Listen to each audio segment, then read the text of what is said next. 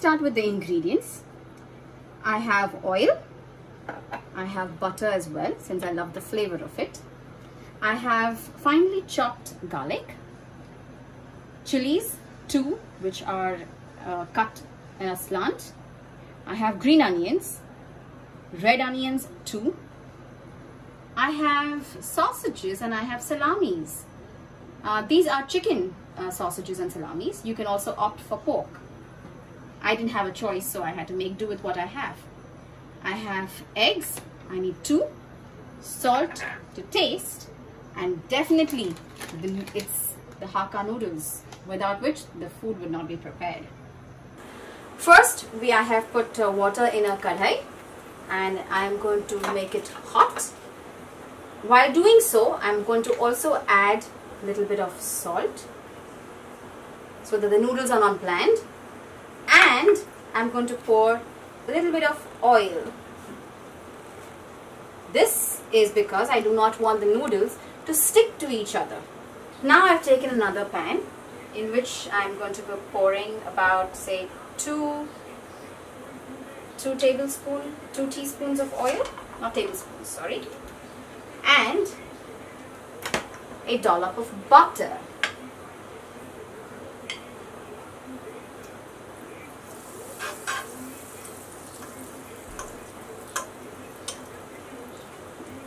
So while that's getting done,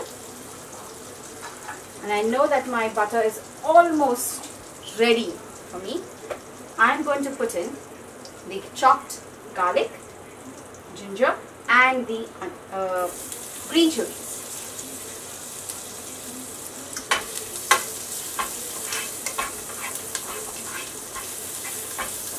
The reason for me to put the chilies along is to ensure that the oil and the butter get the flavor of the garlic and a little bit of spice from the chilies. I'm not wanting to burn them, so I don't overcook them. And then I put in my green onions on one side,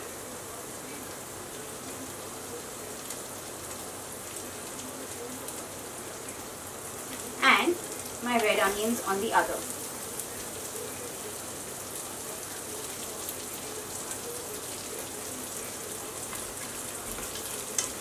I saute them a little.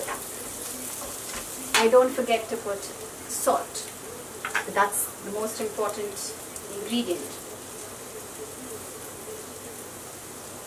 Now I have the habit of putting salt while I'm cooking my onions so that they cook faster.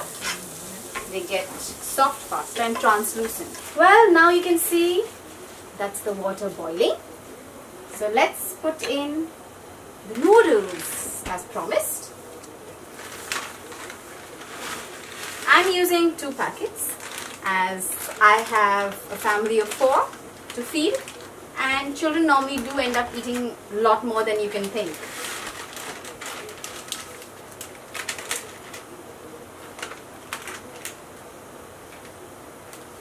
Just ensure that it is immersed inside the water. You can already see that because the water was boiling, it's already started to loosen up and get soft. Well, we'll allow that to cook.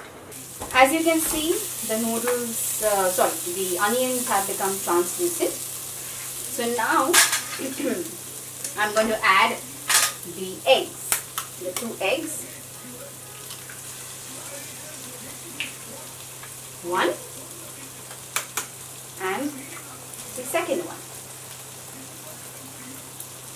And I'm just going to mix it together. So all these vegetables get coated with the egg.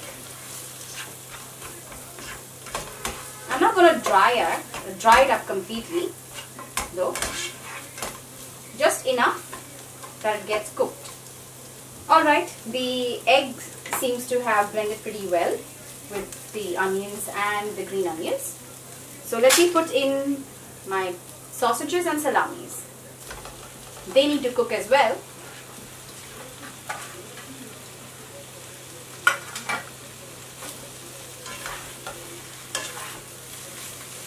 Well, it seems like the noodles are almost done. And to know whether they are done, you have to just take one little string of noodles and try to see if you're able to cut it perfectly. Well, as you can see, the salamis and the sausages are pretty well cooked now. And I'm going to add my soy sauce. This ingredient I missed out earlier while at the start of the video. Well, other than just the soy sauce, I also do prefer to add a little bit of the red wine vinegar to give it a little bit of the tanginess and flavor. Not too much. And now finally, we are going to add our noodles.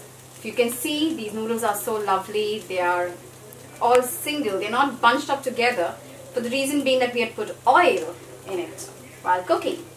So I'm going to add it up. And then we're going to just toss it around.